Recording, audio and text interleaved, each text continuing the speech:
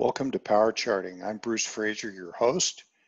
Today's subject is going to be crude oil and stock indexes.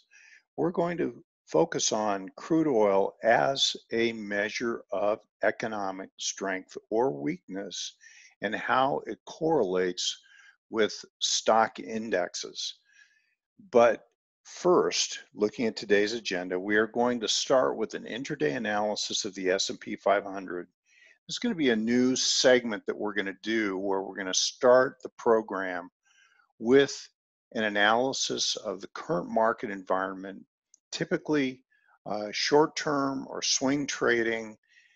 We will use different indexes. I'm interested in your input on what you'd like to see.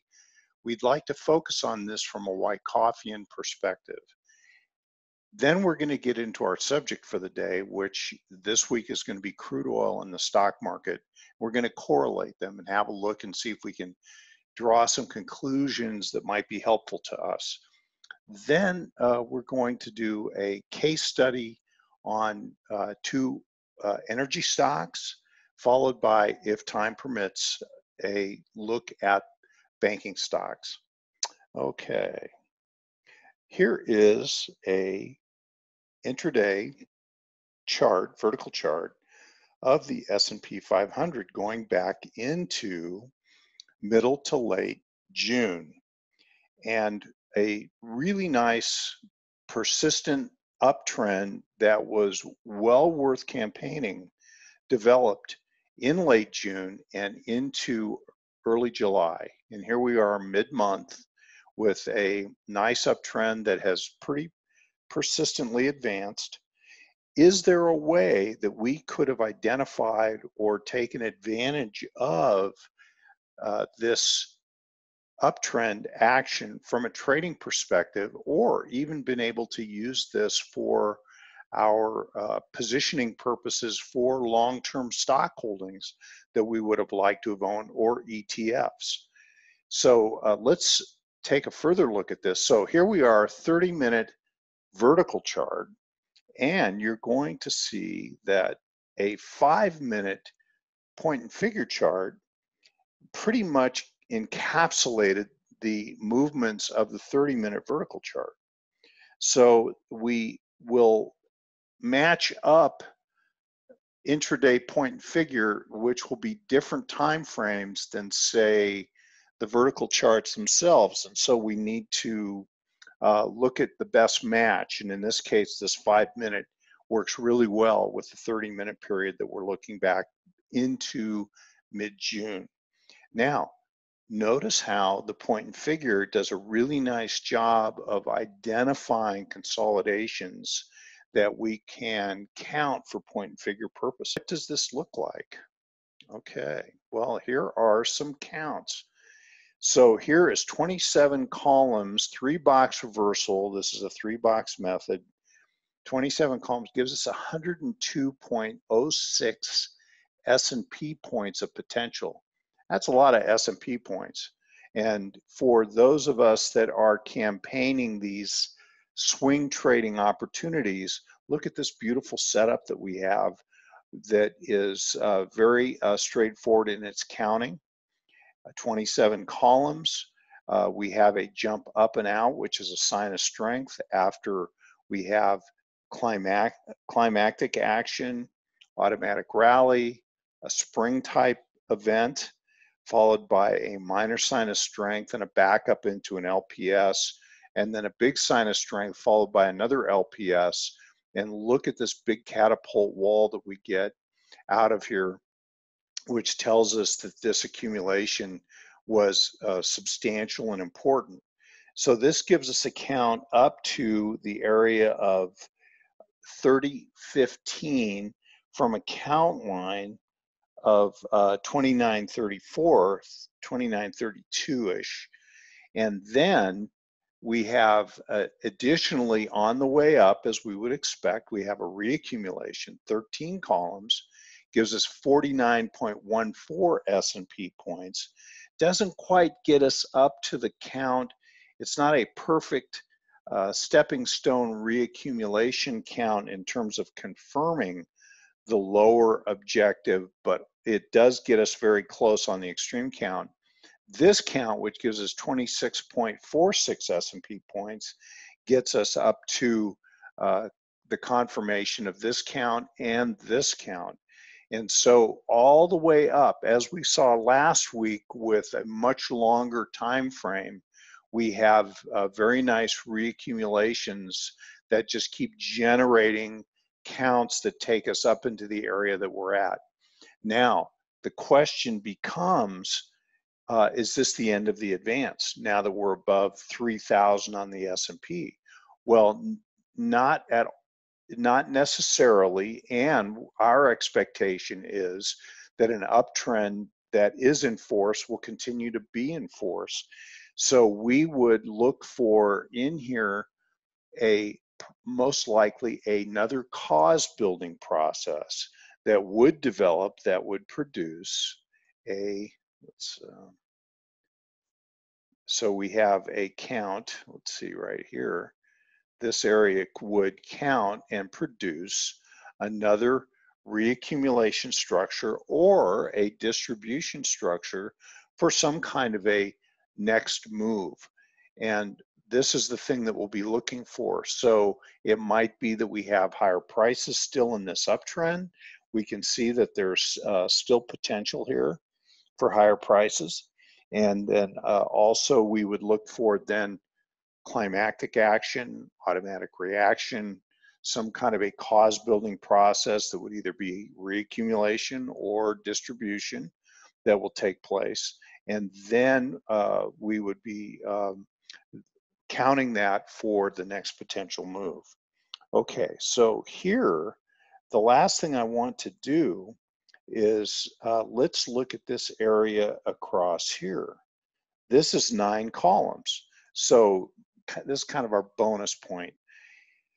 9 columns across this area right here, and this gives us a count, which you can see is classic distribution, again on a minor scale, with weakness here in the support area, minor sign of weakness, with a rally into a failing attempt to rally into a lower high. 9 columns across gives us a count down to this area right here, which is 2920, which puts us right in the middle of this accumulation area. So this gives us a very good idea of how far down the market wants to go before it starts to either build accumulation or distribution. And we can see, of course, that it turned out to be accumulation for an important move up. So here is some technique on how you can trade intraday with these tools, and then also we can apply this in combination with our vertical chart analysis using the Wyckoff method. Okay, so that's that for looking at the intraday. Now, let's take a look at crude oil as a measure of economic strength in the economy. And so you can see here that we have, since the beginning of 2016, you've seen this S&P chart numerous times, and here's our little rally area that we just evaluated, well, sort of the end of it, the part from middle of June on. But here we can see that in the case, let me find my marker. I'm going to pick a different color. And so here you can see that this rally that we've had, which was quite dramatic from 2016 onward, which is what we analyzed in last week's program, notice how crude oil made its low after an important decline at the same time that the stock market did, and then went into an uptrend with the stock market. It had an advance, had a little bit more of a correction here where it came down and set the second anchor point for the trend channel that we drew on these 3 points.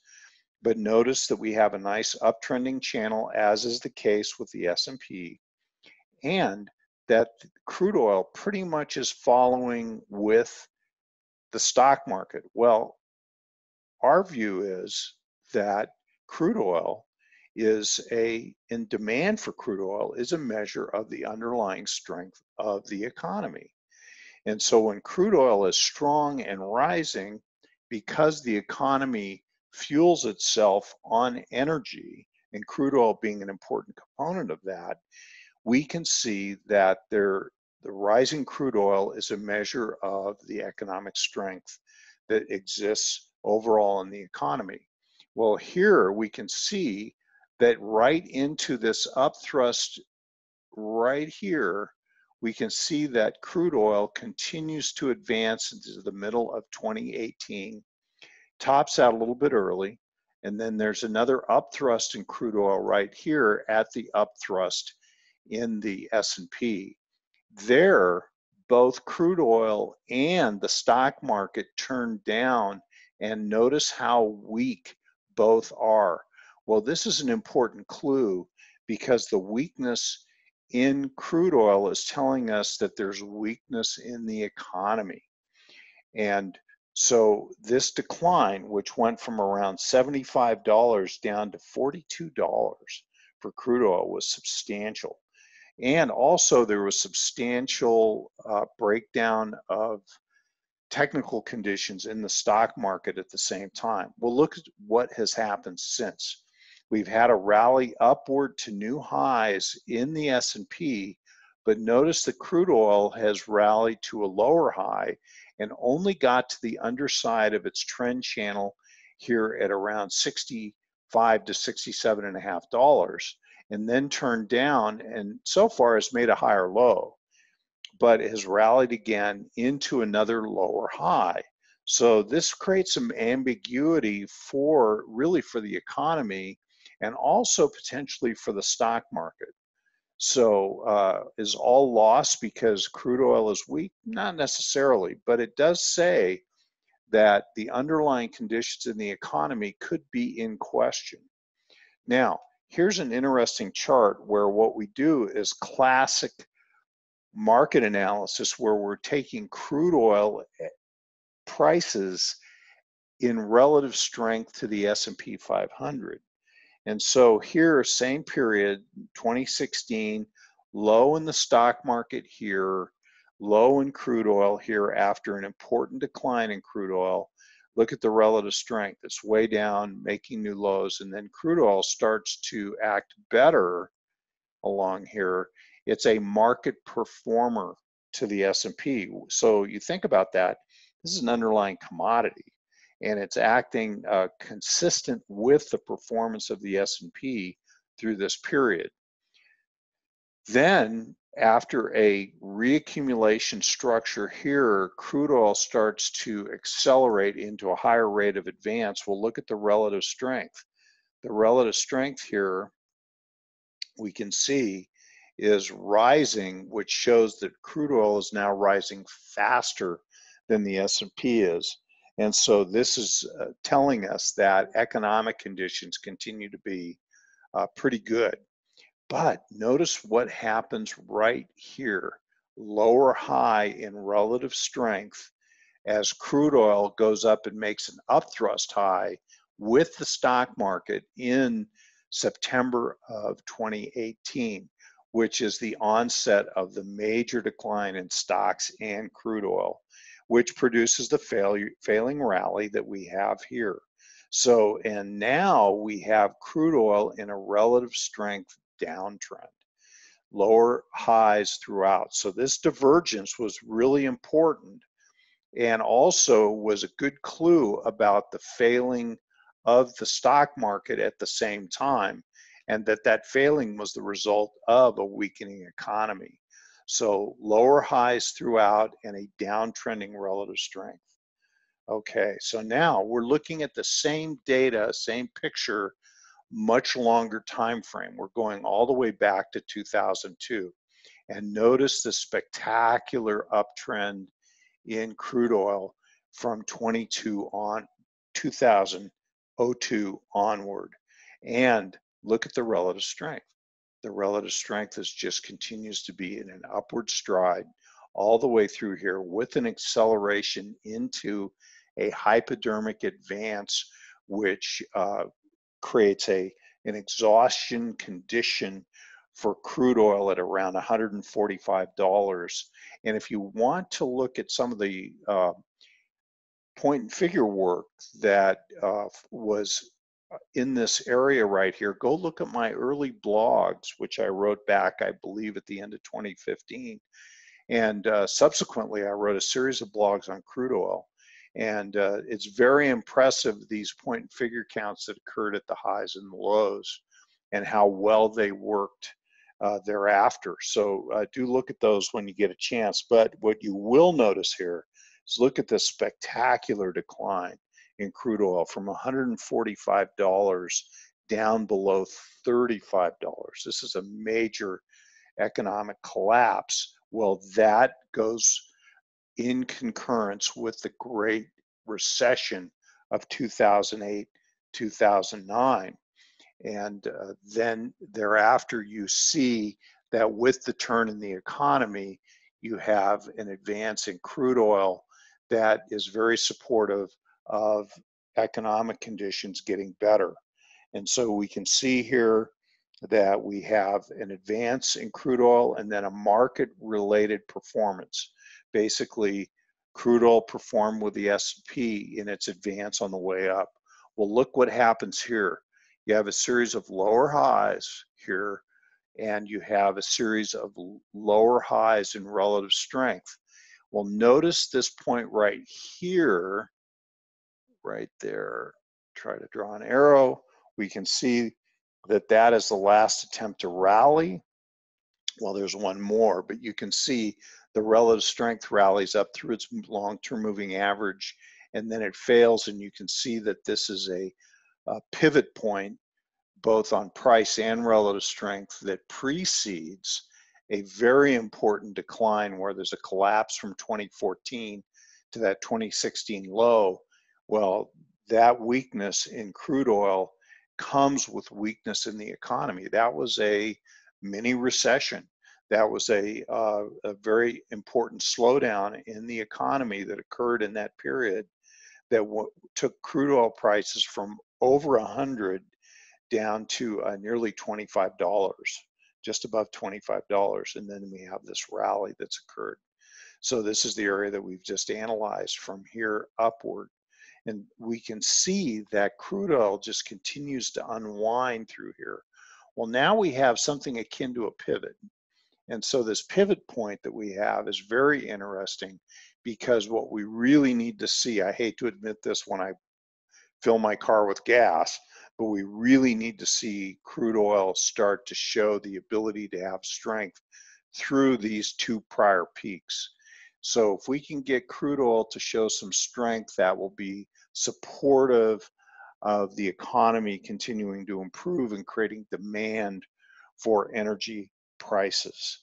Okay, so here's a couple of interesting oil stocks.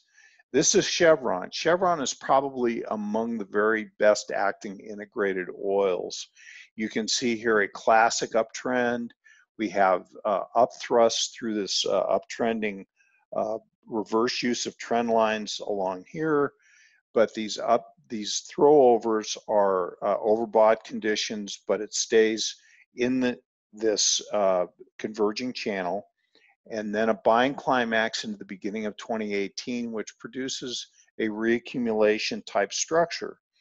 Automatic reaction, secondary tests, a spring, sign of strength, last point of support, and now we're knocking on the door of the resistance area. And if Chevron, which is a very well-run company, can jump up and out of this resistance area, this is liable to be the most important oil stock in the stable. Well, we can see here that the relative strength is call it a market performer. It's actually got a bit of a downtrend to it. And this downtrend is, I think, very important in that it shows that Chevron is very well performing, but is not making a new high with the S&P. It's acting quite well, but I believe that a lot of the structure of why Chevron is acting as well as it is simply because It's an important, very large cap index stock. And I think the indexation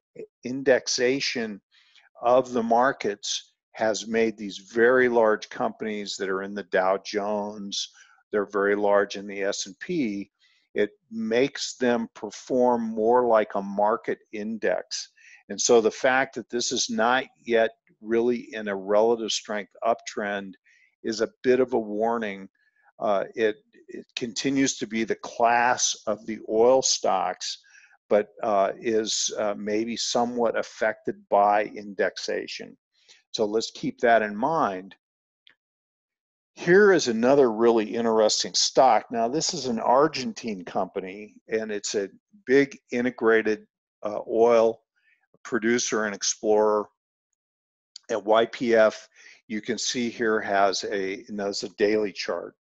So you can see here that there's a very important decline, acceleration into a climax. A little hard to see the volume here, but this volume is quite high.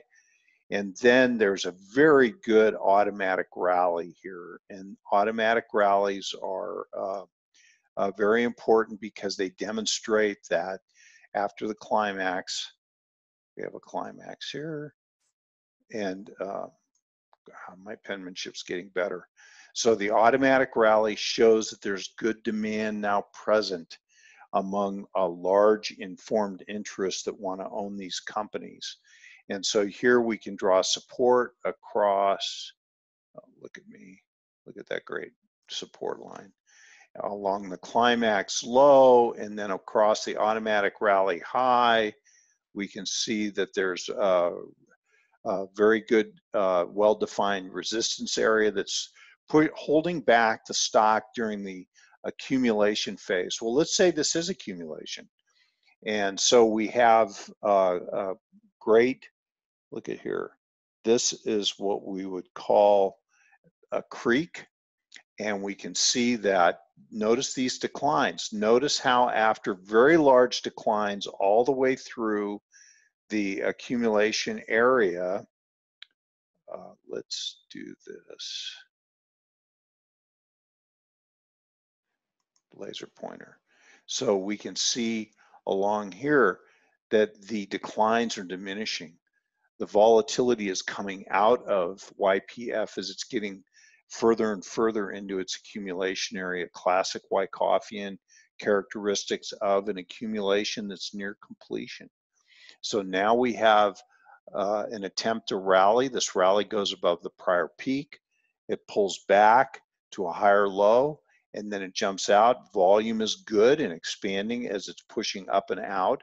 Well, now it's out, and look, it's going sideways. It's not pulling back. It could, but it's not yet. And as it's going sideways, the volume is diminishing.